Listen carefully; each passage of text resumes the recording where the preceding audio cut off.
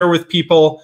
I'll just give a brief introduction, and then the floor is totally yours for talking about your topic today. So you're a USATF Level 3 Endurance and IAAF, now known as World Athletics Level 5 Elite Endurance Running Coach. You have over 30 years of experience.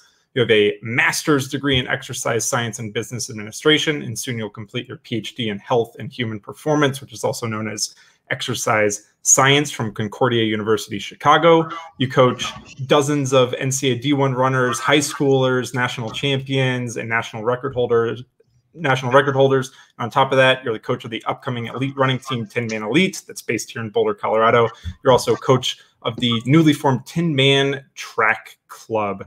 So today we're really excited to talk about maintaining elite performance and how the running world will change. For now, the floor is totally yours. We'll do a question and answer bit at the end with some of the questions that we have. And then if anybody watching live has questions, please feel free to drop them in the question box, and we'll be able to push them along at the end of Tom's presentation. But without further ado, Tom, the floor is totally yours. Oh, I thought you were going to ask me questions. Okay. You did send me some questions ahead of time per my request, and I really appreciate that. Mostly just like topic areas, and first topic was adjusting to the current pandemic situation. Yes. And the question you ask is, how are you managing client and elite team needs in the current situation? First, I encourage making lemonade out of lemons. In other words, your attitude. You could just, cave into this situation, or you can look for opportunity. And pretty much all of life, if you're looking for opportunity, you're going to find you'll find solutions. You'll find that your attitude elevates, and you're ready to tackle life. So that's the first one. Attitude. Make lemonade out of lemons. Second, I said I'm revising training schedules to focus on developing a stronger foundation and a more gradual buildup. I think it's a big deal. If you're in this situation, you might as well just continue to build whatever foundational components that you normally do in the off season, just for a longer period of time. Third, I encourage runners to establish long-term goals. The one thing about runners is, like all athletes, is they thrive when they have goals in mind. They get more lazy, they get apathetic when they don't have goals. They're not like normal people. They're not, right? They rise to the occasion. They like the challenge. And so it's important to have long-term goals. So as an example, you might say, hey, I'm a track guy. Let's say I'm an elite track guy. Well, there probably won't be any races in April or May, maybe not even June, but we'll probably get going either July or maybe early August, something like that. And I guarantee you meet directors out there are going to find ways of making it possible for athletes to compete later in the summer. So in your mind, maybe set up, hey, I'm going to be competing on August 10th. I better be ready to roll. So somewhere maybe about a month before that, I'm starting to do some time trials, that sort of thing, kind of get myself ready, because I haven't been racing for a long time. Or maybe certain key workouts that you like to use, they kind of get you into the racing mode, so to speak. If you're a road racer, you're thinking, hey, I'm going to probably run a 10K like the Beach to Beacon or something like that in August. Maybe I'll run a half marathon in September, and maybe I'll anticipate the Chicago Marathon is going to be held. Or maybe I'm going to shoot for a CIM or something like that. Or Berlin. Is Berlin in the fall? It seems like it is. Yeah, it's a September race. Yeah, maybe something like that. If you're European and you're shooting for something like Berlin, expect it'll probably be on. Mm-hmm. Yeah. I have one kind of follow-up on this. For a lot of people listening that maybe aren't on the elite side, you mentioned you know, races having prize money and, you know, races getting canceled now impacts athletes. How do athletes kind of adjust? And maybe you can peel back the layers of how does an athlete normally decide, you know, working with your athletes, how do you decide, say, hey, you should go do, you know, this track race, you know, in a normal scenario, and then maybe how it kind of switches now, or what races you look for as a coach for the elite athletes? So in a normal situation, normal context, we're looking at development as the primary focus. What do I need to get me to the level I want to be at when I'm at the championships? So for example, in the United States, we had the U.S. Olympic trials, okay, or the national championships and other years. Like, for example, last summer in July, we had the national championships in Des Moines at Drake University. Well, you're setting up in your mind the kinds of preparatory races that will get you to the point where you qualify if you haven't already, and B, if you've already qualified, you may be taking a slightly different approach. But any of the spring races and early summer races have to get you to the point where you're feeling great and on top of your game when you get to the nationals. It would be the same if you were a high school runner or, you know, trying to shoot for May or June state championships in a normal year. It does you no good to race 25 times before going to the state meet, and then you got nothing left in the tank. And unfortunately, too many high school coaches feel compelled to race their athletes often to score points. And but I will tell you, the very successful high school coaches have a different viewpoint. They're like, okay, look, I could take glory, and we could kick everybody's buttons and have my top athletes race in 3 races at every track meet, or we can take a long-term view and say nothing really matters until the last 3 or 4 weeks of the season. So everything's about thinking long-term in a normal context. Well, I would suggest that the same kind of view needs to be taken with a slight modification in the current situation. We don't know if we're going to have a national championships, but I'm guessing we will. I'm guessing the Olympic trials will be postponed for track and field until next year. But my guess is USA Track and Field is going to say we need to have a national championships. So they might make it September. Who knows? Okay, something like that, or August. I would rather they actually delay it. I've always thought that it's kind of foolishness in track and field to have all these championships when it's hotter and blazes outside. It's fine if you're a 100, 200 meter sprinter, maybe a 400 meter, but it already starts getting deleterious at 800 meters. And it certainly crushes the performance of anybody 1,500 meters and up. You simply can't run very well. And I would suggest that it favors the athletes who have some particular ability to run well in hot weather. Mm-hmm. And the guys that are, or gals that are not as good at hot weather have a severe disadvantage. Mm-hmm. I've seen this over and over where in the spring or say September, an athlete might run really well. Let's pick somebody out of the blue that's not on my team. Let's say Johnny Gregoric. Sure. Good guy. Really respect him a lot. I like his dad, mm-hmm. like his coach. Anyway, maybe Johnny's the type of guy that races well when it's 70 degrees out in the 1,500. Mm-hmm. But he runs 3 seconds, 4 seconds slower, you know, in 90 degrees in Des Moines, Iowa in the middle of the summer. Mm-hmm. He might have been first, second, or third, and he ends up becoming 5th, 6th, or 7th in the hot weather. Right. But if you raced 6 different times against the same field, Johnny be in the top 3, 4 or 5 out of those 6. Right. When the weather is decent. Right. But when it's hot, 4 or 5 times out of 6, he's way back. Mm-hmm. I'm just kind of making it up, and I don't 100% know about Johnny's profile. I just kind of use that as an example. But yeah, these are things for like the Boston Marathon being postponed until September. These are going to be things for, you know, elites and non-elites as well that have to transition if they have a goal race that was normally going to be, you know, March or April or May, and then it all of a sudden gets postponed to when it can still be hot and humid. So even a regular runner has to take these sort of things into kind of consideration, which segues into the the second sort of topic of how can the strategies that you have for the elites be kind of transitioned to somebody that might be listening to this or watching this that might not be an elite runner, but they still want to take some of these strategies and adjust them for their situation. Well, I would suggest the major mistake made by the average runner, the non-elite, the recreational runner, whatever you want to call them, is that they don't target specific big goals. What they do is they just want to race all the time. And you're never, ever going to reach your top potential doing that.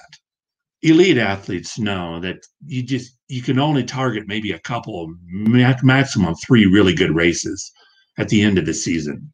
So you use any other race leading up to that as preparation, whether it's to refine your pacing strategies, your fueling and hydration strategies, your warm-up routines, fine-tuning your body, learning from the situation you run. If you're, say, a 5,000 meter runner and you're elite 5,000 meter runner, and you go and run a 1,500 meters, say at Occidental. Well, are you doing it because you're trying to prove anything in the 1,500? No, not really. You're doing it as A, you like to get out there and race occasionally, but B, you're using it as information. Okay, is my speed, even though I've been really focusing on aerobic development and strength, and I jump into 1,500 and I run a 3:37, and I haven't really been doing a lot of race pace or fast and race pace work, what does it show me? It probably shows me that I don't need to be in a panic.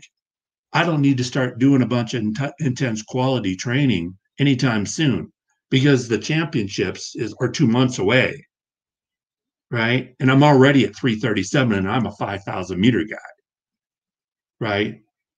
So at that point, you just keep doing what you're doing. You keep doing a lot of longer intervals, longer tempo runs, keep your volume up, do your hills, all those sorts of things. But if you go in there and you run 3:42, and you're a guy that wants to run 13:15, and you know that at 13:15, you probably need at least a 3:37 ability as your basic speed indicator. So if you're at 3:42 and you're 2 months away, you probably need to start doing some quality training that are shorter, like repeat 400s or whatever, right? All the great coaches use benchmarks. Well, as a recreational runner, you should do the same thing. If you're always running the 5K every single weekend, how are you going to be able to tell whether you need to alter your training or not? Maybe you need to do a 1 mile road race, or maybe you get on the track and do a 1,600 meter time trial, 4 laps, okay, to test yourself, right? Maybe you need to jump in a 10K or a 15K or a 10-mile race to see how your endurance is doing. And if your 10K or especially your 15K, 10-mile or half marathon times don't match up to your 5K, meaning they're significantly slower on the predictor charts, right? The equivalency charts. That means your real need is endurance. You need to get out there and get more distance work in, longer intervals, tempos, that sort of. You don't need to be doing VO2 max training if your half marathon time is significantly worse on the equivalency table than your 5K time. And I guarantee if your half marathon performance is subpar compared to your 5K time, that means your mile time is really great if you were to jump into it, right? You have to profile yourself. Average everyday runners never think of that. First of all, most of them don't have coaches, and they should. And just showing up at some running club with a novice coach, doesn't do you anything, because all they do is prescribe repeat 400s, 800s as fast as anybody can go, and you just try to keep up with the leaders. There's no individual prescription there.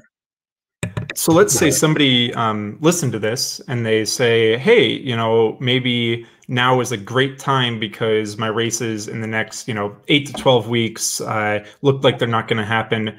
what would you encourage, maybe like, a couple steps for somebody to figure out whether they are, maybe predisposed more, their training right now is better for the 5K? How would they figure out, by maybe doing a set of time trials, whether they need to add in these tempos and stuff? How would they maybe discover that they need to add in sort of this work and stop doing as much of that, kind of fast stuff right now? Yeah. Well, if you had a Stryd power meter, you certainly could. I'm helping you out there, but I totally believe in Stryd products. I use the power assessment all the time, and I profile because it's far more accurate than using GPS. So you can set up time, set up time trials to determine what your power profile is, whether you're dropping off significantly.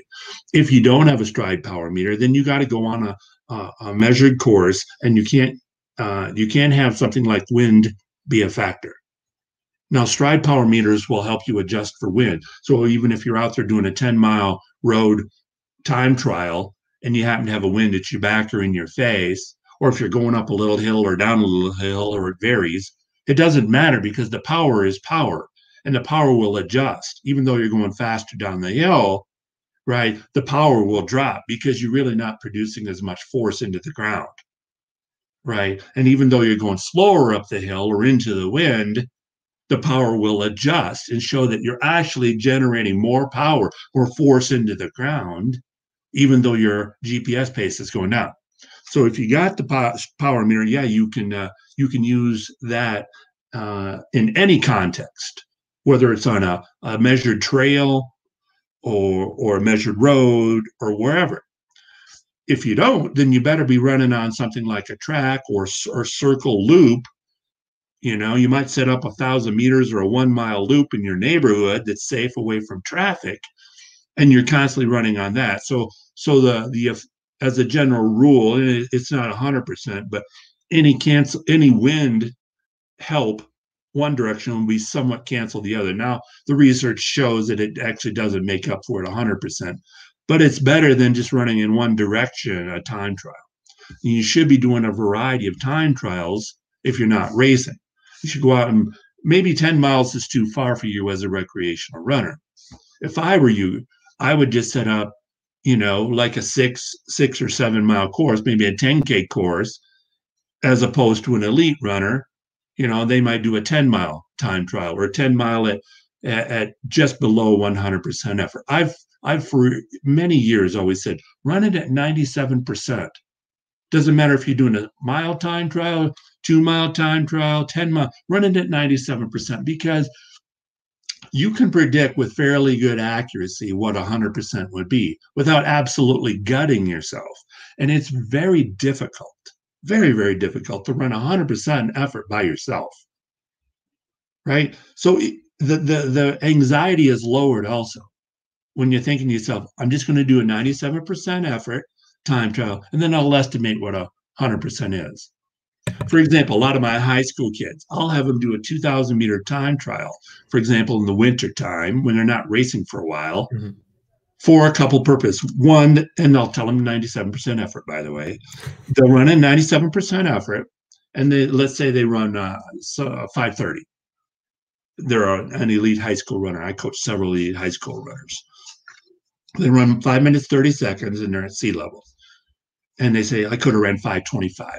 Good. Now we use 5:25 as the absolute maximum, right? Reference for now. And we put it into the Tinman calculator and see what our training paces are. And we also scroll down and we look on the Tinman calculator and see what our equivalencies are. So 5:30, well, actually 5:25 now predicts I can run a mile in 4:22, 1,600 meters in 4:22, or whatever it is, and a 3,200 in whatever time that is, say 9:30. That gives you a benchmark of where you are, right? And then you might, 4 weeks later or 3 weeks later, run an 800-meter time trial. Okay, see how it matches up. Now, matches up not only in the equivalency tables, but from your personal history. Let me give you an example. Reed Fisher on my team is a marathon runner. Very, very good long-distance runner. Now, he'll admit readily that he doesn't have a lot of top-end speed. And he's not embarrassed by that. That's just his profile because his muscle fiber type is different than some of the guys that are quicker, right? He has a lot of more type 1 endurance, slow twitch muscle fibers. And that's what makes him a great long distance. One of the things that makes him a long distance runner, right? He can sustain a high pace just below his max for a very, very long period of time, provided he's trained properly. Stryd would fall apart if he were given 400 and 800 meter intervals as his main training stimulus all the time with lower volume. He could not succeed on 60 miles a week and 12 times 400. He would run like 64 minutes in the half marathon as opposed to 61 and change. Right? Okay. So understanding your personal history is part of the assessment, right? Part of the assessment and evaluation design, right? If you're a high school kid and you will focus mostly on the 3200, and let's say you're 940, which is 70 seconds a lap, when you're in your top shape and you run 940, what do you usually run in the 800? Well, maybe you run 2 minutes and 2 seconds. Okay. So that's kind of your benchmark.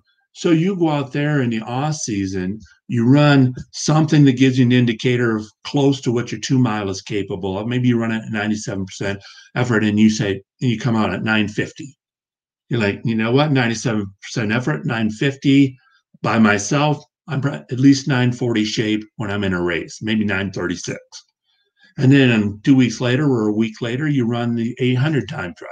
That's part of a workout. You don't use that as the only thing, right? You do a thorough race warm up. You run an 800 meter time trial, see where you are. And maybe you run 208. Oh, okay. You ran a 950, you run a 208. Maybe the max you could have gone in competition is 206. Right now, you're probably okay. Normally, you're not 202 when you're in top shape. You're 206 equivalent, and you're 8 weeks away from the racing season. Now, 4 weeks from the racing season, maybe you do the same thing. You do another 2 mile time trial, and you run at 944 this time at 97% effort. You think in the race, maybe 932, 934. So I'm making progress endurance-wise. Week later, or at the end of the week, you run an 800 meter time trial, and now you're 204. You know what? You're on track. Now you're 4 weeks away from the racing season. Now, what if you're still 206, but your endurance is better? Then you have to make a judgment call, or your coach has to make a judgment call. Do we need to add a little more short quality in there? Right? Because we're now 4 weeks away from the racing season. But you also really should keep in mind, how far are you away from your championship event? Because if the racing season is starting in 4 weeks, but your championship event is in 12 weeks, and you're only 4 seconds off where you need to be in the 800, probably shouldn't rush it. Just let that kind of development come over the normal training season too. Yeah. It will happen once you start racing on the track. Right. When your actual season starts. Right. Now, if you're 4 weeks away from the end of the season, you're 3/4 of the way through the season or 2/3 of the way through the season, and you're still at 206, then you and your coach better decide you better do some 300 meter repeats, maybe 4 or 5 of them, and then still do your long intervals or whatever, because you're a 3,200 meter person, or your tempos, and keep up your distance work.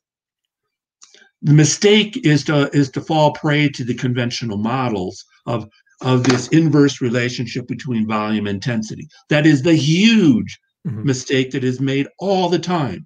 And unfortunately, too many coaches were convinced of that because of previous models that were taught to them at coaching clinics.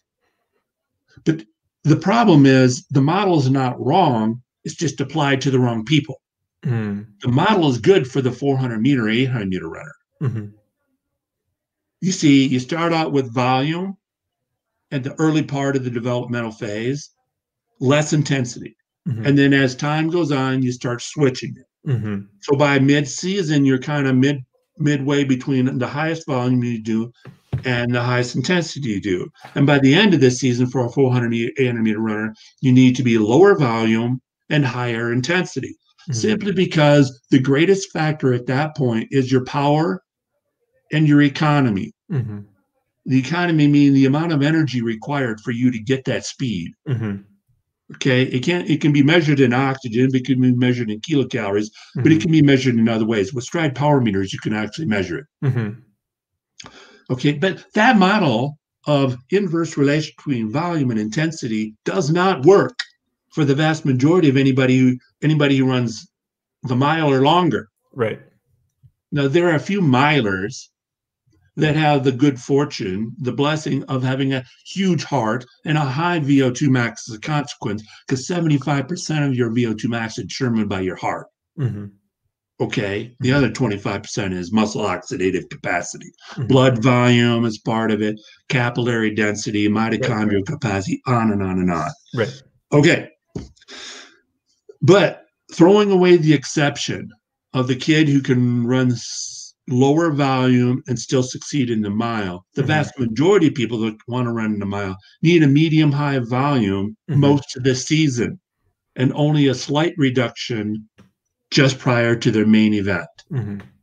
Because if they do this inverse relationship model that's good for 400 and 800 meter runners and keep dropping their volume throughout the season and increasing their intensity, they will start to lose their endurance and stamina. Endurance meaning the ability to run long at a lower intensity, or stamina, the ability to run at a medium distance at a medium high intensity. They will lose those two because of the total volume there is dropping, and they're getting away from longer intervals, say 3, 4, 5 minute intervals, which are golden for developing stamina.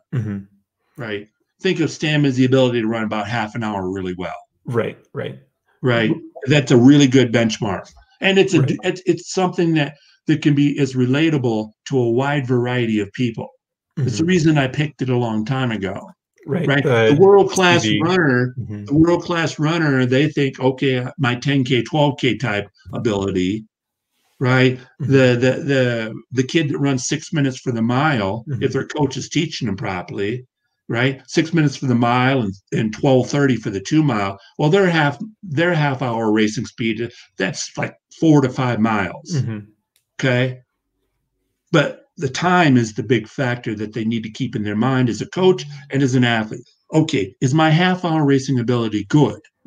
Because if it's eroded and you're 6 weeks out from the end of the track season, it's eroded. If you no longer can go out and do, say, a 5 mile run really at the same fast pace you were 4 weeks prior, earlier in the season, you are in trouble. Right. And let me give you a historical perspective on this. Somebody who brilliantly understood this was Arthur Lydiard from a long time ago. For those of you who are younger and don't understand, Arthur Lydiard was a runner coach from New Zealand who developed an understanding based on Coach Webb and a couple other people prior to him that endurance was a big factor. Okay. And so what happened was he developed the concept of doing a lot of aerobic endurance training so that your fitness was so high that once you started doing quality training, meaning short repetitions at faster speed, you could do a lot more of them without breaking down and recover better from them. Okay. But one thing that most people don't get about Arthur Lydiard's concepts is that he did time trials. Now, note, he didn't have runners do them all out. He had them do equivalent to about what I do, 97%. Right? He called it 7/8 efforts based on Swedish coach Gösta Holmer's charts. He did assign training paces as a general rule. People think that he didn't, but he did. He had charts from Gösta Holmer. I could go over that some other time. And it's very extensive. Bill Bowerman from Oregon had the same charts, as well as Bill Dellinger, who used those charts extensively, right, at the University of Oregon for many years. Okay. Gösta Holmer was a brilliant man ahead of his time. All right. Now, Lydiard would do things like, okay, you are a miler. Peter Snell, Murray Halberg, okay, John Davies, all the great elites he coached. He would say, you're a miler. I still want to know. We're 4 weeks out from the Olympics. I want to know what your endurance is like. Yes, we did a big 10-week base marathon conditioning phase, which is what he called it. Mm-hmm. Then we went to hills. We Mm-hmm. kept a long run in. We did drop the volume a little bit. We started doing some introductory 400 meters fast, 400 meters slow, or a 200 meter fast, 200 meters slow. A lot of people don't realize that he borrowed that from Franz Stamfel, okay, who was a great coach who coached Roger Bannister, Chataway, Brasher, all those guys. Right. And he did not do, and the brilliance of Lydiard is he followed a good concept, a good model of Franz Stoffel, who said, no, you don't need to run a fast 400 and then take short recovery jog. No, he had Bannister do a full 440 jog recovery in 2.5 minutes. Lydiard did the same thing. Because Lydiard said, look, this is a model. He was smart. He was a practical guy, not super well educated from a conventional system, but very astute. Could observe the other people. What worked, right? He's very much like Bill Bowerman. He was eclectic. Bowerman always said the best coaches borrow the best models and fine-tune them, okay, and integrate them and basically adjust them to the individuals on the team. Because, as an example, Bill Bowerman, I know I'm segueing, but Bill Bowerman, I told my guys the other day, in the early 60s, when he had his team that set the 4x1 mile world record, when they set it down in New Zealand, they raced people like Lydiard's athletes, and they won. They set the world record. 3 of the 4 guys were sub-4-minute milers on cinders, like Roscoe, Devine, and a couple others. But he trained all 3 of those sub-4-minute milers differently. In fact, he had 4 guys. The slowest guy was like a 4:03. They all were trained differently, but they all ran about the same mile time. Why? Because he did the same thing as Lydiard. He profiled. Bowerman also had people like his milers do a 2-mile time trial throughout the fall and winter. 2-mile time trial about every 3 weeks or something like that. He would do that, and then 3 weeks later, he might do an 880 yards or half-mile time trial. Well, Lydiard would do the same thing in the lead up to the the Olympic Games. He'd say, okay, John Davies, go run a 5K at 97% effort. He called it 7/8 effort.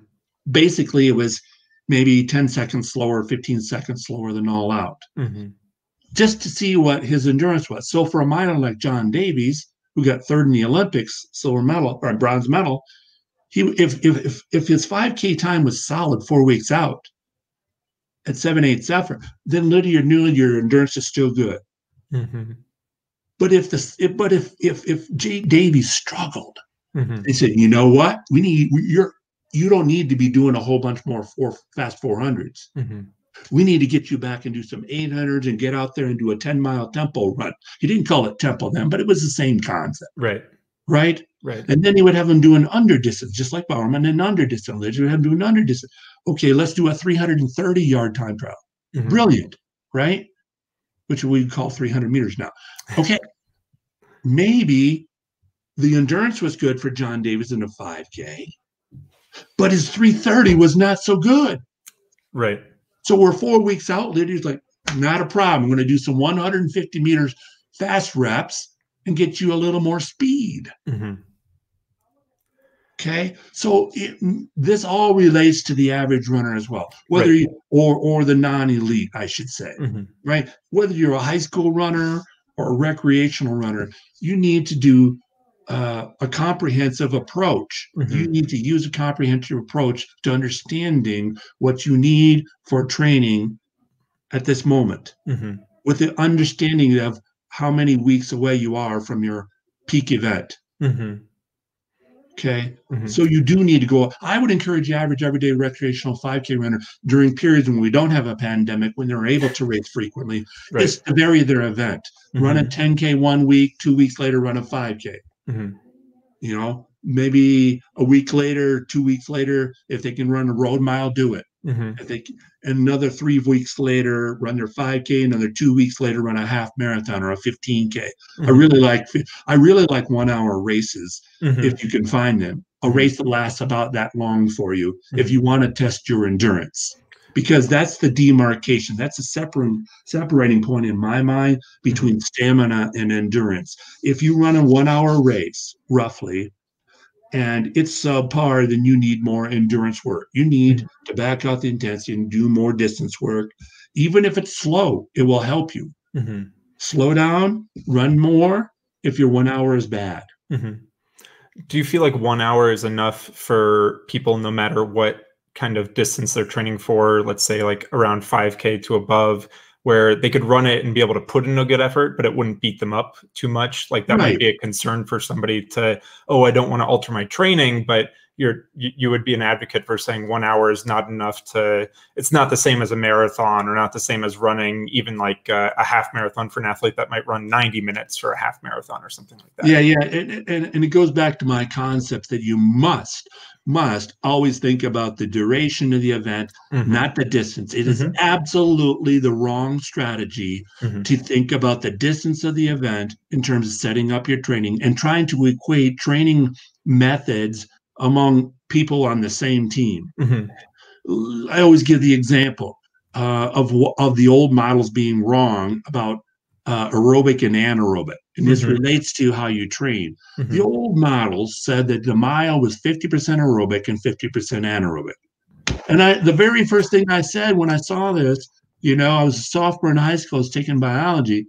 I said to Mr. Hine, Mr. Hine, how can that be possible? Because somebody might be a 4-minute miler, somebody might be 6, and somebody might be an 8-minute miler, or maybe even slower. How can it possibly be that everybody is 50% aerobic and 50% anaerobic? I can understand, I said back then in my preliminary thinking, why somebody who's running closer to the 4-minute mark might be quite a bit more anaerobic. And I don't believe this 50-50. I don't believe it one bit. I think it's more like 75-25 for a 4-minute miler. And turns out that research later confirmed I was pretty darn close, because the research shows it's 75 to 84, depending upon which type of athlete you're using, whether they have more speed or whether they have more endurance. Okay. Right. Which goes back to the point, two people training for the mile, and they're both 4-minute capability. One might be using 84% as an average when he runs a 4-minute mile. One might be running 75% as an average aerobic contribution, because he has more fast fibers and he has more anaerobic capacity. Right. So they should have a lot of similar training, but an individualized training for small amounts that help them maximize their innate abilities. Same thing. Now, getting back to 1 hour, your question. Okay, if you're an average everyday Jane or Joe that's say only been running a year, you may run a 10K in close to an hour. You were sedentary most of your life. You took up the sport to get healthy and fit.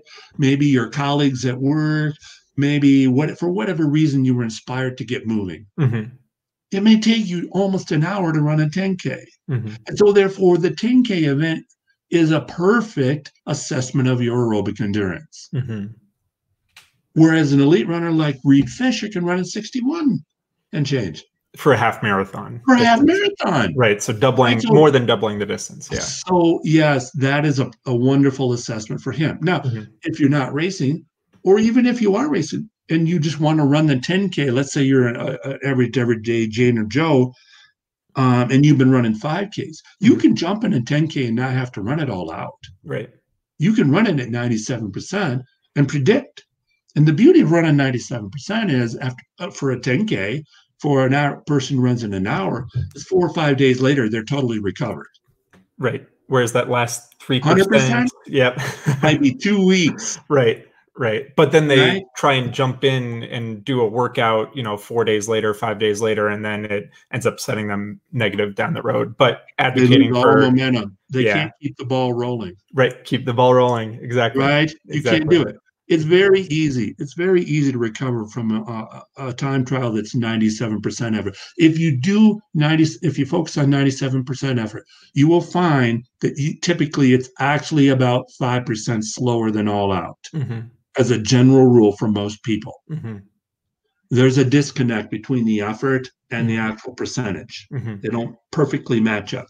Right. So if you really think of it that way, that really you're running about 5% slower than all out, even though it feels like 97%, it really does help you understand that you can recover very fast from that sub-maximal time trial effort and get back to normal training. So that might be something for like a practical application for this scenario is maybe somebody's running with Stryd, maybe they're not. You look at, maybe a recent all-out race that you've done and you scale that back, like you mentioned, like 5% in terms of the pace or the power, and that's going to be maybe a target that somebody can add, maybe 2 weeks from now if they decide to do a 10K, add in that, that 97% effort, but have a real number to go off of if they're not very good at running by feel yet. Right. Well, the beauty of the Stryd power meter is it will tell you if you ran 97% effort. I can tell you that very closely you are about 5% below in power from where you can be actually at all out at that moment. Yep. So if you run, for example, a 5K and you run it at 97% effort, and let's say your time is 17 minutes, and you look down and hold on a second real quick. Do some quick math. You are approximately 5 watts per kilogram for your body weight. Okay, 5.086. Okay, that's very close to what you are. So let's say you weigh 154 pounds. That's 70 kilograms. 5.086 times 70. So all out, you're 356 watts. Okay. You ran that at 97% effort, but really it was about 95% power. So take 356.02 divided by 0.95 because it's inversely proportional mathematically. That means your max is 374.76. Now you can use 374.76 as your target 2 weeks from now when you run all out in the 5K. Right. And you have so that you look confidence. at your watch. Right.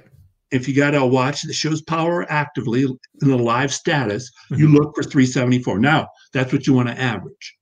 I'd suggest the best racing strategy is start below that, move up to it, and finish beyond it. So maybe you start at 368 watts in the early going, disregarding everybody else in the race who doesn't understand how to pace themselves well and to use their use their power well, in the best way possible. You just pay attention, you watch, you run 368 the first kilometer. And then you gradually ease it up to 371 by the second kilometer. By the third kilometer, you want to be at 374. By the fourth kilometer, you want to be 377 or 8. And by the fifth kilometer, you want to go for broke, and you're probably 381, something like that. And you've enabled yourself the ability to close well because you understood the target. Yeah, that's right. Exactly. That's absolutely right. Now, if you were to check your pace, and if you were on a perfectly flat course and you didn't have any wind factors, you will find that your pace. Let's see. It's about like 330 kilometers or around there, I think. Okay, so that's roughly. Let's say.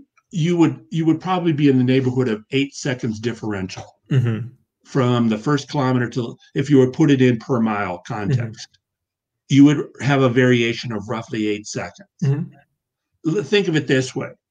A world-class runner like Kenan Isabekala, right? When he was running 12:37:35, okay?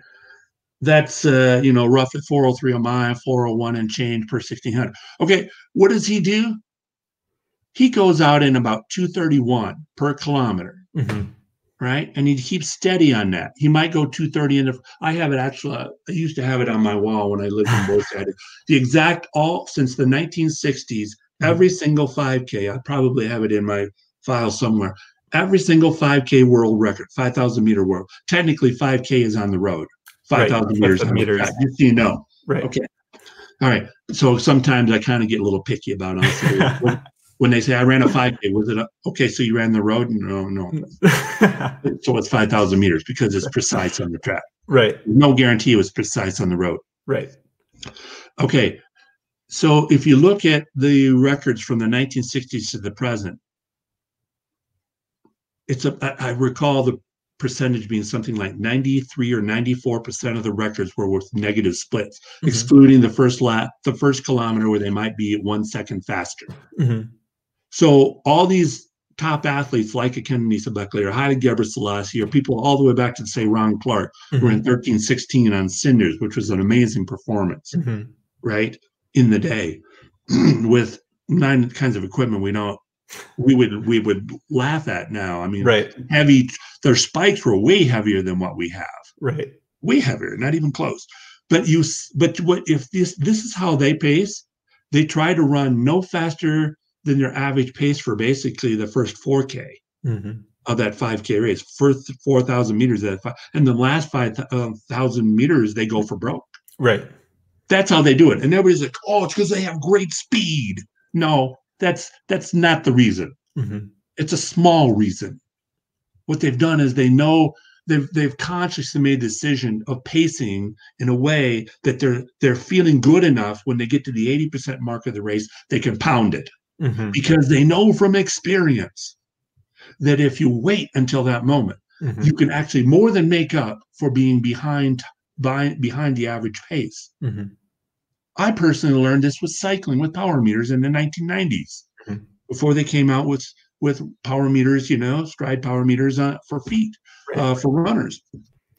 The power meter would tell me if I wanted to do a 20-minute time trial or a 6-minute time trial or a 60-minute time. I did all three of those on a regular basis. I either did a 6 or 7 for max aerobic power. I did a 20-minute as my intermediate prediction, right? Or I did a 60-minute. A lot of times I did a 30-minute too, instead of the 20, because I found it was a better predictor of my stamina than 20-minute. Right. Okay. What I found was every single time that I went for broke too early, I slowed down no matter how much I wanted to do well. Right. I could not hold it despite my intense desire to do well. All right. I say this happens all the time with other people in their regular running events. For basically anything over 3 minutes, you need to run with a strategy of holding back until you're 75 or 80% of the way into it and then gun it. Right. And consciously hold back. That will be your best strategy. Right.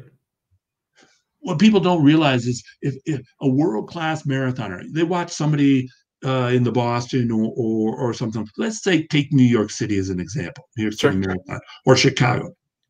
What happens often is you'll see world-class marathoners running their first 4 miles at just a hair over 5 minutes pace. Yep. The people's like, well, the commentators will sometimes pick up on it, but more times than not, they'll just like, oh, well, they're running slow. They're kind of looking at each other. They're kind of, waiting for somebody else to go. And that may be the case, but I think more times than not, they're smart. They know, hey, 2 hours and 6 or 7 or 8 minutes is a long time to be running hard. You can't go for broke early on because you deplete all your carbohydrate stores, your glycogen. Right. You won't be able to finish strong and you slow down. Right. So what do? They use the first 20 to 30 minutes as an extended warm-up because all they did prior to the marathon was jog 10 minutes at about 9 minutes a mile because they wanted to burn 100% fat. Right? Whether they knew the physiology or not, they understood the practicality. So they use the first, 20, 25 minutes or so as a warm-up. What does the average Jane or Joe do when they run the marathon? They go right out their target pace right away when they shouldn't. Right. They should go 20 or 30 seconds slower. Right? Maybe 30 seconds slower in the first mile, then 20 seconds slower in the second mile. Third mile, about 10 seconds slower. Then the fourth mile, 5 seconds slower. Then the fifth mile, finally close to their average pace. And then what's going to happen is if they do this, they'll be able to later on in the race have sufficient energy, meaning glycogen storage, to be able to close hard. Sure. I've literally had marathon runners that were, say, 3-hour marathon runners, train with me, use the strategy, go out in about 20 seconds to 30 seconds slower in the first few miles. And they trusted me. But normally they would never have even tried such a strategy. They thought it would be dumb to be behind pace. But they trusted me, thank goodness, and they held back. What ended up happening? It just happened here this winter when one guy ran. He ended up closing the last 3 miles about 12 seconds a mile, 8, then 12, then like 14 seconds a mile, faster than his average on the last 3 miles, and hit a new best. He had a 6-minute PR. Wow. Yeah. So he just kept bringing it down. And over the last half marathon, he was consistently 3, 4, 5, 6 seconds a mile and getting better than what he thought he could do before. This is possible. You run a 5K and you want to run average 6 minutes a mile. man, don't run fast than say 5:55 or 6 on that first mile. Right. Don't do it. Right. My friend John Steiner always says, go out in what you go out in the pace or power you can handle, you've done previously and prove to yourself, and then come back, meaning finish stronger than what you actually can. He does it with rowing now. He was a former runner for many, many years, and he does rowing at power meters all the time. He's been doing it for the last 15 years, and he and I have come to the same conclusion. Go out at below your target and finish faster than your target. Right. By the way, I use the same concept in interval training or fartlek training or whatever with my athletes. Right. If I tell you you're supposed to average 5K pace in the workout, but your current 5K, not your goal, but your current 5K pace is, then you're going to start your first few reps slower than your 5K pace. Then you go towards the 5K pace in the middle. And if all is going well and you're feeling great, you'll finish a little faster than, or with a little more power than your 5K pace or power. Right? That's how you should do it. Right. You will be successful 9 out of 10 times doing that way. Now, if you go with the, I ran 5 minutes a mile in my 5K, okay? And if you go out there and start doing repeat miles, let's say repeat half miles, at 226 as you want to, I'm going to run my goal pace, and you go right away at 226, you got a 30 or 40% chance you'll have a good workout. I'm telling you. Instead of starting just below that and 32. Right. 232. Right. Right. Because you can run 5 minutes a mile. Start at 232. Right. Right. And all goes well, you're at 231 or 230 in the second rep. And by the sixth rep, you've actually used an extended warm-up. You weren't too aggressive. You'll finish all 6 of your reps, which is an important stimulus for improving your physiological capacity. Right. You need to finish the volume at that given intensity. And what will happen is you start at 232, you'll end up at 224, feeling good, feeling great, and you're under control. Like you would have. If 226, right. You might be able to do, if you have everything perfectly dialed in for the few days before that, you got all your sleep dialed in perfectly, your hydration, your fueling of carbohydrates, the stress in your life is low, you don't have anything that's stressing you out. It's external from running. Okay. But your chances are you'll probably go 226, 226, 228, 231, 236. Right. And you end up finishing the workouts in the mid 230s and you hate yourself. Right. You think you're a loser. Right? Runners are hard on themselves. A lot of athletes are. But endurance athletes are very hard on themselves. One of the things that makes an endurance athlete great is their intense passion and motivation. It helps them get out there and do all the work that's necessary to be successful. It's why they're not, no offense, but then it's not why they're not a sprinter. Right. Different mindset between the two. Right? For sure. It's not to put sprinters down, but they have a completely different mentality. Right. And then the sprinter can get away with skipping workouts because they only really need a couple fast ones a week. Right. And they can goof off the rest of the time, and they know it. It's also why high school coaches want to race often. Why it's conventional is to have a lot of track meets. It's because sprinters don't like to train. They love to compete. But so if you have 2 or 3 track meets a week, that serves as workouts. That's why the East Coast is in love with racing. Because if they didn't have it, nobody would be training. No sprinter would train. Right. It would take off the entire winter and never improve. Right. Totally. But the coaches race them every single week. Right.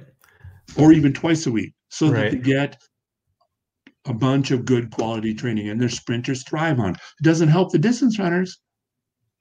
It's actually deleterious to the distance runners, but it helps the sprinters. I know we went way off track. But oh no, it's great. I'm sure people find a ton of wealth out of it. So I love listening and talking about it. We do have a couple listener questions that kind of trickled in, and I wanted to ask you this one first. This is from Steve Palladino. And he says, can you please have Tom talk a bit about mixed intensity workouts? So some people out there, in the running world are familiar with just kind of general structure of how different coaches and different groups structure their training, but maybe this would be a good time for you to talk about mixing intensity with workouts, because maybe the regular the regular recreational runner, amateur runner isn't familiar with the concept, but maybe you can talk a little bit about your system and how you do that. Sure. And that's a great question by a great coach. Coach Palladino's a good coach. Okay, the concept is the important starting point. The concept that I originated back in the 1980s is simple. It doesn't take much to get the effect. Right? Take a look at mileage as an example away from, say, the quality that Coach Palladino was talking about. We know from research that if you run roughly 25 miles per week, you're going to have about a 25% improvement in your endurance. That's pretty close. When you double your mileage to 50, you have half of that. And then when you double it again, another half. You see how you lose as you increase the amount. That was my concept. I noticed, for example, that if I ran as a 14-year-old, that if I went from 3 miles per day all the way up to 6 miles per day, I really improved my performance a lot in the 10K road races I was doing.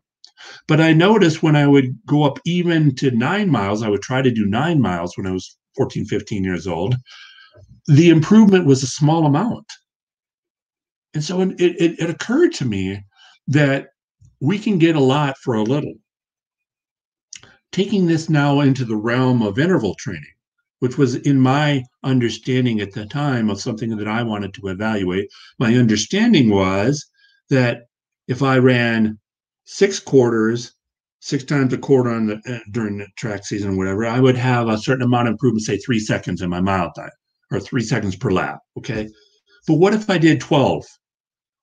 I might only improve 1 second by doubling it, but I increased my injury rate by 3 or 4 times. Okay, so maybe a happy medium is what I was thinking. Maybe somewhere between the 6 and 12 is just right. Well, what if, and that concept applies to all of the interval training realm. There's a certain point where you have diminishing returns. More reps is not necessarily better. So if it's possible, for example, let's use VO2 max as an example. If it's possible to get all the benefits for the individual by running 5 times 800 for that person, let's say the person that runs them in 2:30, that's their VO2 max, something they can run for 6-7 minutes all out.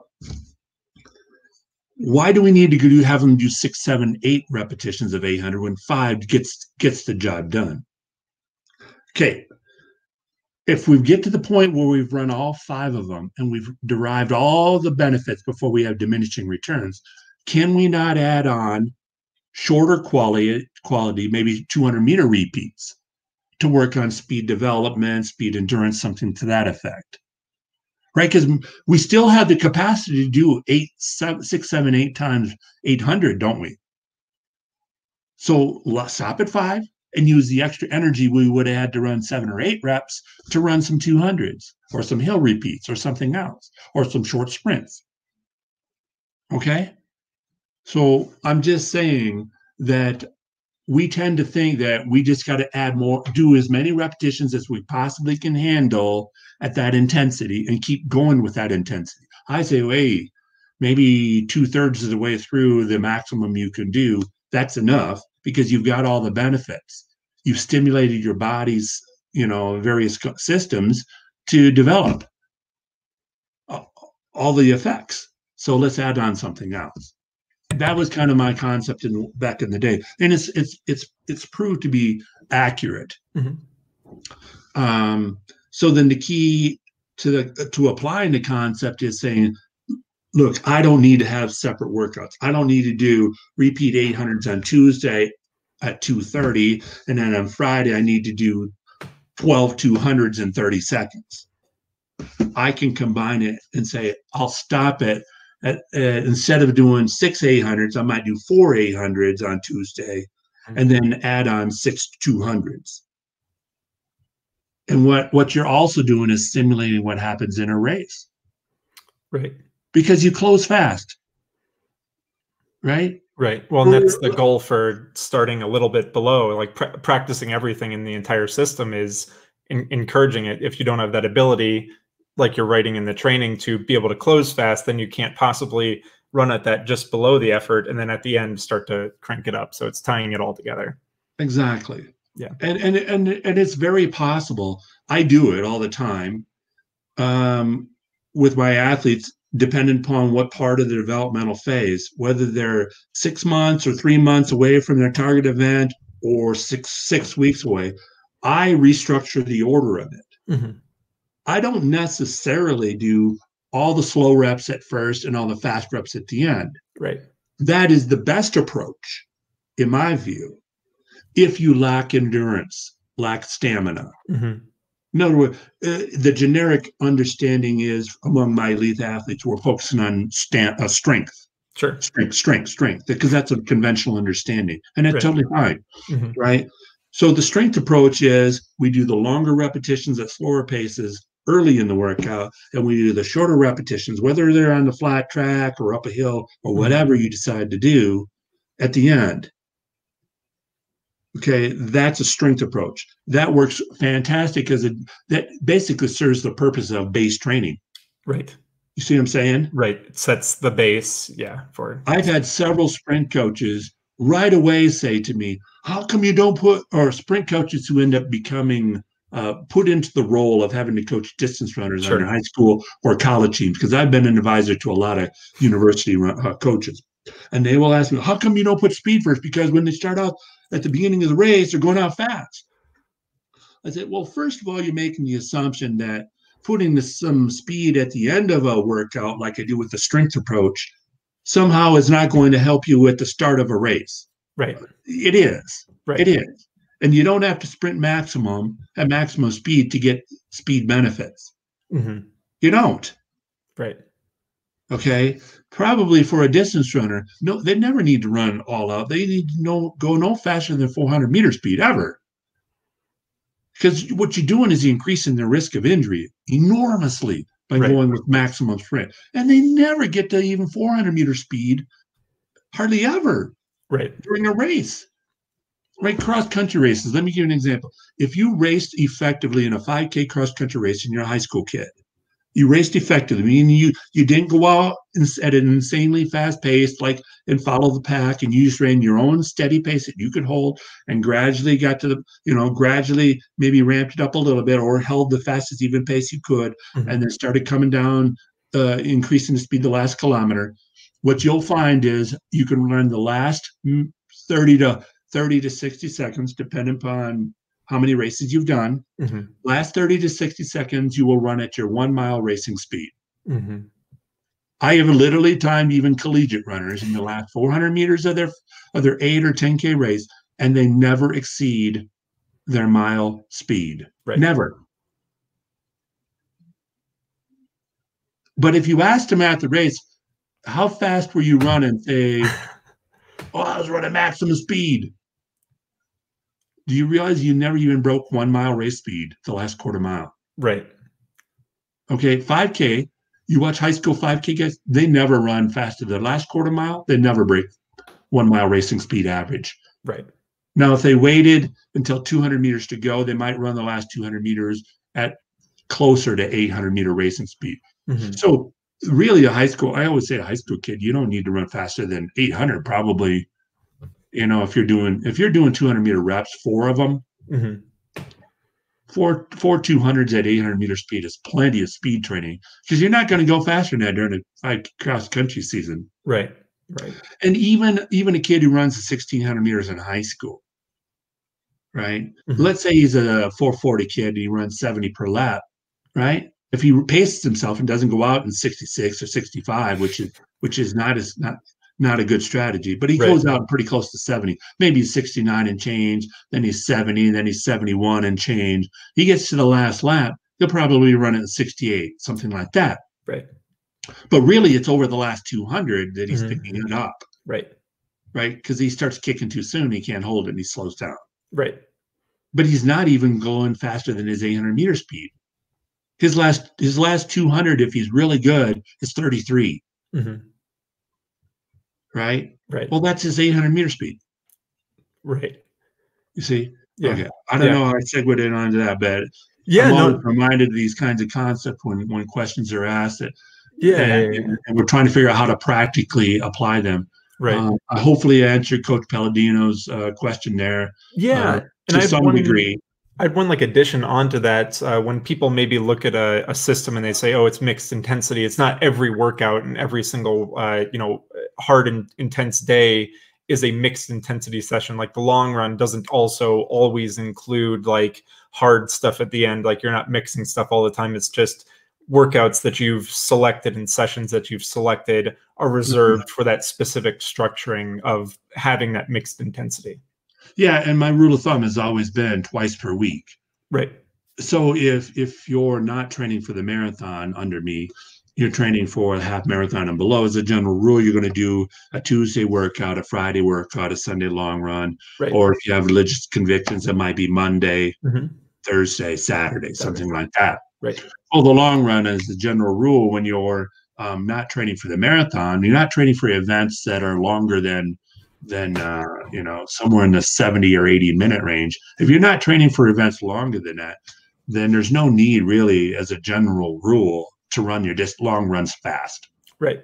Right. And it just and the main reason is, Evan, is that I want you to have the sufficient energy to do your other two key workouts, say the Tuesday, Friday workout. Well, right. I don't want you to do the Wednesday, Sunday long run too fast, and then only have 48 hours to bounce back, and you do a subpar Tuesday workout. Right. Right. Yeah. Totally makes sense. What happens is injury rates also go up. You run too fast in your long run on Sunday, and say you're a 5K runner. Mm-hmm. If you run too fast on your long run on Sunday, 2 days later, when you have to do a key workout, let's say the coach prescribes some repeat 800s for you, your legs are stiff still, and your coordination is not there like it needs to be. Right. And as a consequence, you're trying to hit those times. You're trying to do a solid workout. You're of the belief that I've trained hard, I can get better. And the problem is you're pushing through psychologically, pushing through what your body can't handle. You're trying to push through, but your body's not there. It's stiff, it's achy, it's not fluid, and you're using bad mechanics, bad form, bad rhythm, and you're certainly not improving your running economy, your efficiency, and you're certainly not improving your ability to relax. Right. Which is always what the best runners have going for them when they compete. They make it look easy because they have practiced relaxing when they're at a high speed. Right. And how are you supposed to relax at a high speed during a workout when you're all stiff and beat up? Right. You can't. Right. Yeah, that totally you simply can't. Yeah. It's also why Evan, I say run slowly on your days between your key workouts. Right. And Drew and I were talking extensively about this morning via chat. We're not talking, but communicating. And Drew is Drew Hunter, who's fantastic runner. Yeah. And we were going off because Drew is not just a runner, but he's a guy much like the rest of the guys on my team who's a thinker.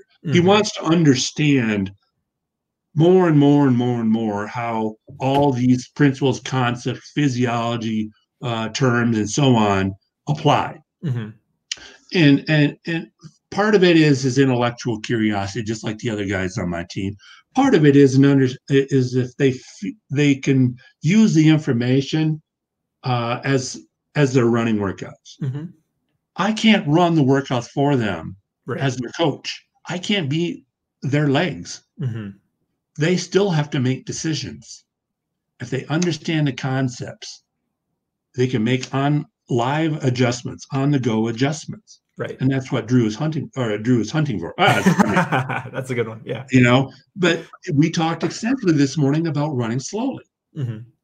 I said, basically the norm used to be running 6 minutes a mile if you're an elite guy on your so-called easy days. Right. But all I say is that makes it difficult to run your repeat 400s, 800s, 1200s, or whatever with skill. See, the one thing, if I really wish I could go back in time and measure the running economy of elites, say in the 70s and 80s, now the people that are applying the concept of going slowly. You would see probably the amount of oxygen and kilocalories they use to run a given speed now is less than it was then. And that's the major predictor is why they're running faster. Right. It's not that their VO2 max now is higher. Right. And it's certainly not that the will or the mindset now is better than it was then. Right. I would guess the vast majority, even say, having been around a lot of the guys from the 70s and 80s, they were tough people, tough runners. You couldn't be more competitive and driven. And they didn't have money. There was no money in the sport. They were doing it for the pure love of the sport. Right. Very motivated. Right. Yeah. They were motivated intrinsically. Right. So that wasn't a factor. The one difference is possibly shoe wear. And certainly now with which is a big.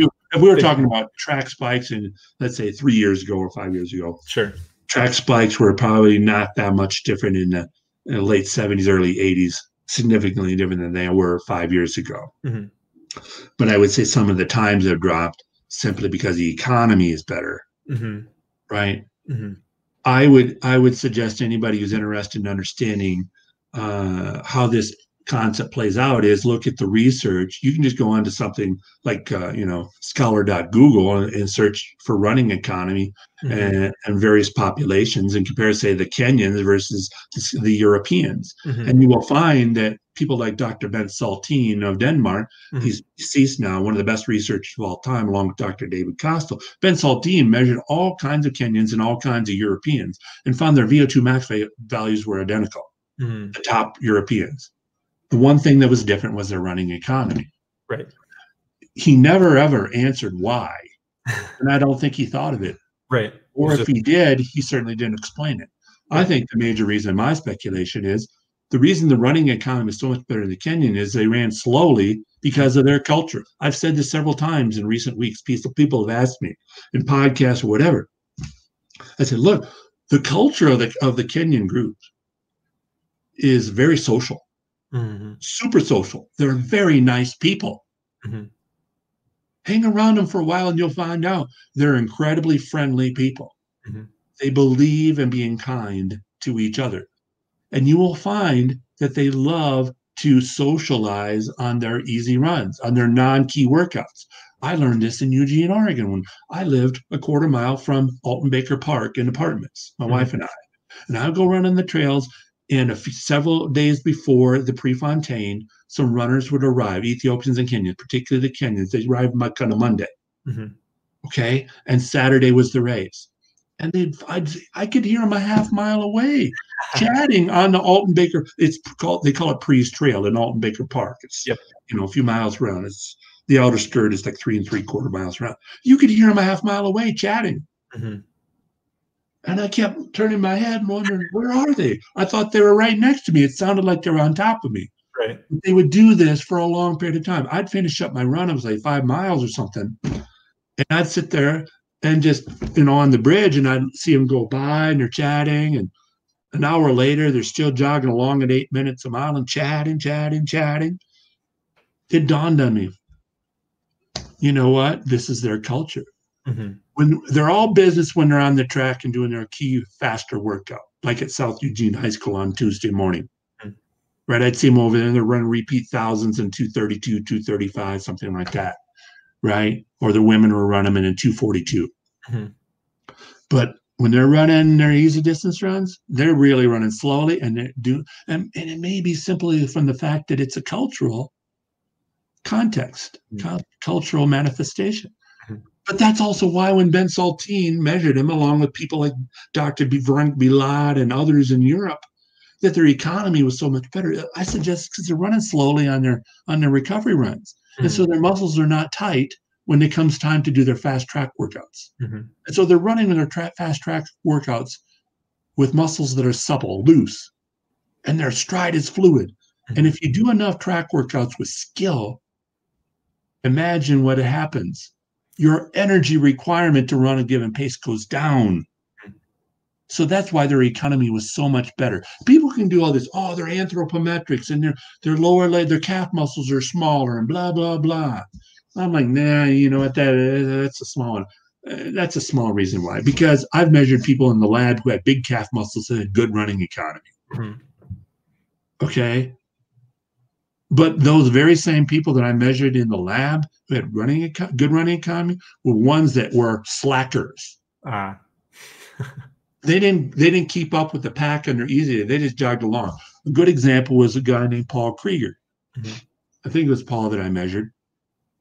And he had a fantastic economy. He had big calves. He was a steeplechaser. He was from Germany. He was really good. Measured his economy. He was really great. Really great. Huge calves. But what would Paul do? Man, he jogged along like 7 minutes a mile was fast for him. On an easy day. On an easy day. The rest of the guys were going 6:30 pace or something. He didn't keep with them. He just went off on his own and ran on the trails. He liked being by himself because he didn't want to be pushed. Mm-hmm. I'll tell you another one that had probably great economy back in the day was David Moorcroft of England. Right? Mm-hmm. Right? He ran 13 flat .42 world record, 1982. Okay. He did that in Oslo, Norway. Mm-hmm. That season, he ran a 349.68. He ran a 732 and change in White City there, or whatever it is. I forget the name of the meet in London. He ran a 146, which was his PR in the 800, which I find amazing because now he's training the 5K and he sets a PR in the 800.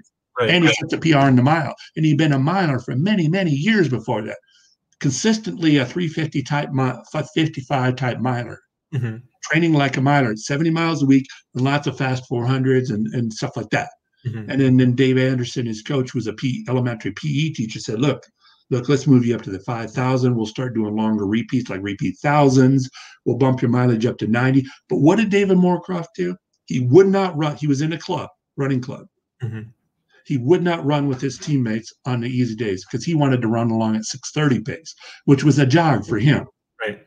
If you're running 13 flat. Yeah. 5K. He wouldn't run with them because his quote, it was in Athletics Weekly, which is a major publication in England, that they run too dang fast because they're running like 5:40, 5:30 pace on their easy days, the rest of the guys. Right. He's like, I don't want to do that. Right. I'll tell you another one. I always talked about this to my guys, Arturo Barrios, world record holder in 10,000 meters. I think he still lives in Eugene. I mean, still lives in Boulder. I'm not sure. Right. He trained by himself all the time. He ran out the Boulder Reservoir by himself. He didn't do workouts with other people. He didn't do the distance with other people. I suggest it's because he was super self-aware of what he needed. Right. He didn't want to get caught in the trap of doing too fast runs on his easy days. When Rob D. Costello lived here, right, he used great marathoner, wonderful marathoner, man. He had a whole bunch of 207s to 209s, whole bunch of them. And anyway, he lived in Boulder. He moved from Australia. He lived in Boulder for a few years. Mm-hmm. He would run super slowly. He'd run along 6:30 a mile. Mm-hmm. I remember when Frank Short was in his prime. He was running 6:30 a mile. Right. Bill Rogers most of the time wasn't running that fast on his distance. When he had a key day and he was pushing hard, he was. Just like Frank Shorter. When he had a key day, he was pushing hard. But I would suggest they had energy in that tank because they weren't beat up for running their distance runs too fast. Right. So they followed the so-called 80-20 concept all the time. They either ran very, very comfortably or they got after it during the key workout. I want to squeeze in. We have time for two more questions, quick questions. First, this one comes from Ian, but to preface it, you do coaching yourself, so you obviously have a group, but you also take online clients. Sure.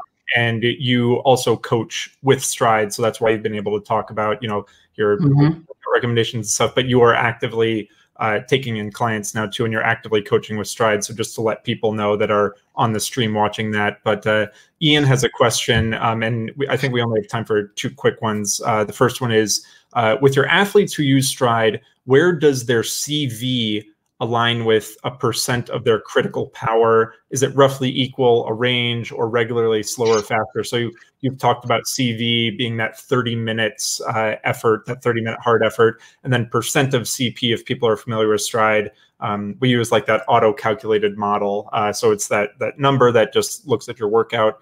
But how does your elite athletes, or maybe your athletes that use Stryd, where does your CV align with your critical power?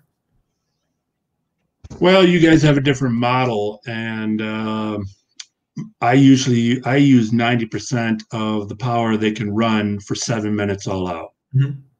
So you have your system set up for that to collect. Yeah, and I use calculus. I use logarithms and exponentials and a multifactorial equation.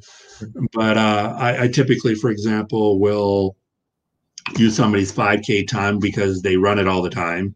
You know, that's a frequent event in America and around the world. And then I do a regression equation, nonlinear regression equation to predict what they could run for 7 minutes all out.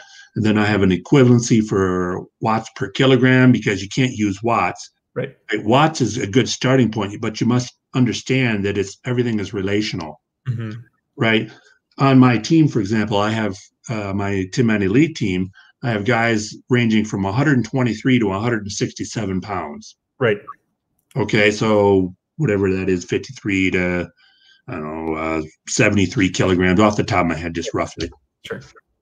But when you divide the watts that they produce by their body weight in kilograms, then you understand that they're fairly equivalent. Right. They're all very in that close band. Right. But Sydney on our team is quite light. You know, he might train at a full 80 watts lower than somebody like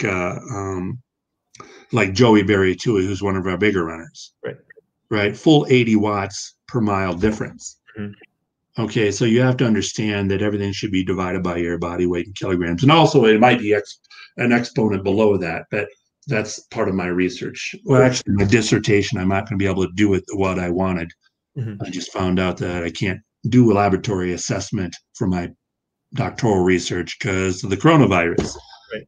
So either I got to wait all the way till next year, or I got to retool and do different research. So I'm going to do, and I'm bringing this up simply because I'm going to need subjects, participants. I'm going to need recreational runners and elite runners. And I'll probably have to do this outdoors. I was going to do indoor laboratory testing and provide more understanding of the relationship of running economy and an exponent factor. But I'm going to have to do this outdoors. So I'm going to do some time trials outdoors, some short and medium distance time trials. And then I'm going to create an individualized profile. So anybody who participates in my study will get an individualized profile and be able to use the recommendations to adjust their training to their individual needs. Make sense? Yeah. Oh, yeah. It's super cool. I have one last question here from Hillgrove cross-country coach Jonathan Gambrell. He says, how would you envision using Stryd pods for an entire high school team, just for the top runners, try for the whole team to use them, but how would you maybe see in a current climate how a high school coach could use Stryd to their advantage? Well, to some degree, it depends upon the financial capacity of that district. If you have you have upper middle or upper class parents that can afford it, then yes. Mm-hmm. I think because it's not, we're talking about a technology that's hundreds of $1,000s have been put into developing, so they can't give it away free. Okay, but if you have the capacity to buy the power meters, I think it's absolutely wonderful for an entire range of abilities on the team. For one thing, you can, as a coach, dial in. You can connect, I should say. You can connect your concepts that you're trying to teach them about, for example, running really, truly easy on your easy days, to some actual numbers. Mm-hmm. You can show, for example, the kid on the team that's a 24-minute 5K runner that they're running at 80% of their max aerobic power on their easy days when they should be running 60. Right. because the power will tell you. You run out in the grass course or you roll in the undulating course. Jonathan Gambrell is not only a really good coach in Georgia, but he's also a chemistry teacher. I happen to know Jonathan because he's a level 3 USATF endurance coach as well. But he may send his kids out in the rolling hills around Atlanta, and he can show the kids with the power meter that, look, you were running about 10% too fast. Right. Your power. I got instant data here that shows, after you get home and upload, it looks like you were running at a tempo pace. You were supposed to be running easy. Okay. So we need to slow you down. I'm going to figure out ways. If I'm putting myself in Jonathan's shoes, I'm going to find ways of slowing down you guys so that you do what's appropriate, relatively appropriate. See, the top kids on my team, they really should be running 7:15 a mile because their power shows that they're running at 60% of their max aerobic power. Their power data shows it. But you guys are running 8 minutes a mile, lagging behind them, and you're running at 80%. You're way too fast. I'm going to set up some mechanism to measure it. So I'm going to set up a half-mile loop or a mile loop for easy runs. And you're going to come by, and I know and you're going to be able to look at your watch and see what your power is, and you're going to yell it out to me. And you better be close within 5 watts of where you're supposed to be. Jonathan and I can talk about this, but we can do equation conversion and watts per kilogram and tell you what exactly the pace would be on that particular course, whether it's undulating or not. But the power will help guide how you do things, whereas the GPS may not be entirely appropriate. But the power can also be a great tool for helping teach the concepts to those high school kids. Look, you're supposed to be around 60%. Okay, now we're doing CV. You're supposed to be around 90%, not 98%, 90%. And then he can teach the concept because Jonathan understands this, that the 90% is really improving the number of mitochondria you have, the amount of enzymes they have, the ability to process available oxygen. We're targeting the faster intermediate muscle fibers. When we start going up here to 97, 98%, our major emphasis then is the heart. We're trying to improve the heart's capacity to pump blood, but you don't need to do that very often.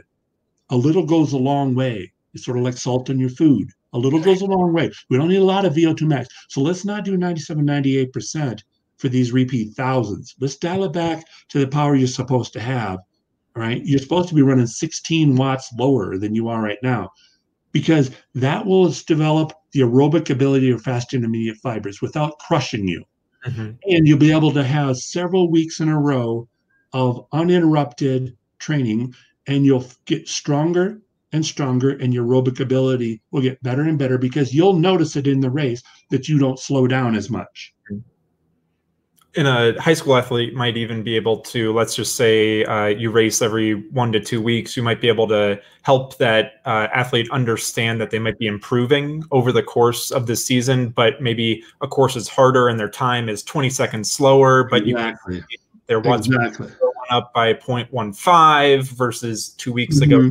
So, I mean, I totally stand by your point of illustrating to high school kids is a hard thing to get across, like the subjects of, how they train or how a coach wants to help athletes understand training and stuff. But I think that, that's a great point to help the athletes understand from the coach's perspective too. Well, in the South where Jonathan's located, not only do they have variations on their course profile, just like other places do. There are some locations around America where the courses are mostly flat because there are just not that many hills.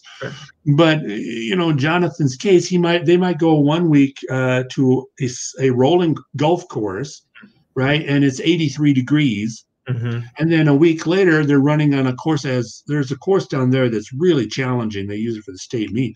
It's really big hills. And they may run, the athletes may only run 17:12, let's say, instead of 17 minutes. And they think that they're getting worse. And the normal coach, the one that doesn't understand these little nuances would say, you need to concentrate more. You need to, when it gets tough. Well, Jonathan knows, no, that's not the case. It's a hillier course. In now with Stryd power meters, he can prove, look, you actually averaged 7 watts higher on this course, even though you ran 12 seconds slower. Right. It was that a better. You do a little bit of the math, you actually ran 24 seconds faster than you did the previous week if you were to run on the same course. Right. Totally. And if the weather's there, and that's a factor, that weather changes down there, it's 91 degrees one week and 83 another, that can be factored. And you can look at the book that I co-authored with Pete Miguel and Melissa Breyer. I got it, I think it's page 56. You can see you can convert, right, what it is by heat index at 52.5 degrees. You know, that's optimal. Well, you're 75 one week and you're 92 another week. Well, if you look at the chart, you can see, okay, that's a 17-second differential. Right. You can start to understand. Yeah. But your power would reflect to a degree some of that as well. Yes, exactly. We have a couple people were saying in the chat after you mentioned your study. Can you talk just a little bit about, before we wrap up, what you might be looking for in people that might want to help participate in this study? Yeah. So I'm looking at tentatively 2 different groups. Elite runners, defined as basically within 7% of the Olympic trials qualifying standard. So off the top of my head, that would be probably somebody who can run in the upper 29s in the 10K, right? Let's say 29.50s, 7 or something. That's approximately. And then I need recreational runners. So I need to have groups that are not crossover. I can't have a bunch of guys that are 14.55 guys when 14.25 is the cutoff, because that'll skew the results. I want to see if there really is a difference between recreational runners and elite runners in terms of their endurance index and profiling. So I'm looking for people, say in males that are in the Boulder area, 17 minutes to 21 minutes as an example, or females, say 19 to 23 minutes for 5K. And then I'm looking for males who are, say, roughly 14.25 or under, at sea level, that sort of thing, or females that would be, you know, maybe another 30 seconds slower than that. Right. 45 seconds slower than that. Anyway, my point is, I will post it around Eugene. I keep saying Eugene. I guess I kind of like Eugene also when I was there, but I'll post it in running stores. If I have somebody help me figure out how to do it on Instagram, because I'm not a technology guy, and maybe it's my age, maybe my guys in the team will help me.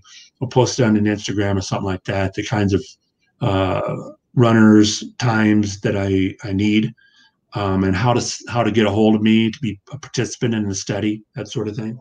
Awesome. Basically, if I end up doing what I think I'm going to have to do instead of the laboratory research, I'll probably have something like a 200-meter time trial, an 800-meter time trial, and either a 2,000 or a 3,000-meter time trial. The shorter time trials will probably be done in the same day, such as the 200-meter time trial, and then you have a 30-minute rest, and then you do an 800. And then 4 days later, you do the longer time trial, 2,000 or 3,000. And then what I'm going to do is profiling. So I'll be able to identify your aerobic and anaerobic, your speed components, and put it into regression equations. And then you get I'm going to go one step further in my dissertation, is I'm going to provide you with a document that shows you what your profile is and some recommendations. Very cool. What you can do for your own training. Very, very cool.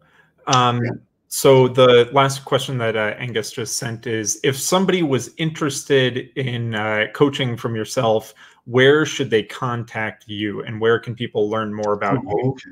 Good question. Runfastcoach.com. That's the best place to go. Runfastcoach.com. Awesome. So you'll see I have coaching services there and a training plan option. So those are 2 options. Training plan is I design it, I personalize a training plan for you, and then once I design it, you're on your own. Awesome. Okay, if you want the coaching service, it's an interactive, ongoing. I adjust your training as needed. And life is variable, you know. You cancel this race, you had that race, you're sick, you're injured, you got to travel for business.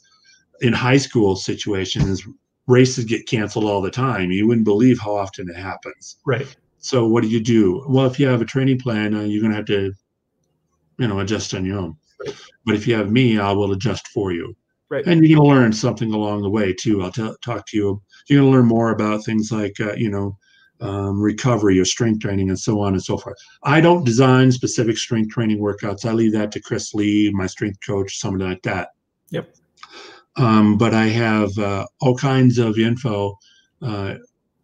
Pete McGill, Melissa Breyer, and I have all kinds of info in our book, Build Your Running Body, 328 illustration or pictures of runners doing strengthening exercises, routines in there, that sort of thing that you can use.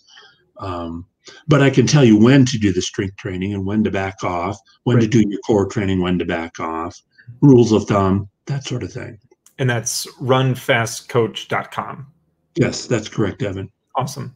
Cool. Well, Tom, I want to thank you so much. This was so informative. And I think people would love to get you back for another one in a couple of weeks, even just to answer people's questions. People have, so much to ask and you have so much to answer. So myself and the whole Stryd team, thanks you a ton.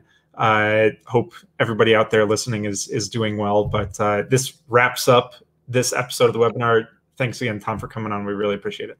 You're welcome. And I would suggest one thing is if we do this again, is we have people write in questions ahead of time. Yes. So we'll address what the community out there, the running community, wants to hear. Whether you're a coach or whether you're a runner, submit your questions. Absolutely. And perhaps Stryd can create a way of doing that. Yeah, absolutely. We'll for sure talk about it as soon as we end this webinar. But this was so exciting. I think that is everything. Producer Gus, you are good to wrap it up. Thanks again, Tom. You're welcome, Evan. Take care. Awesome.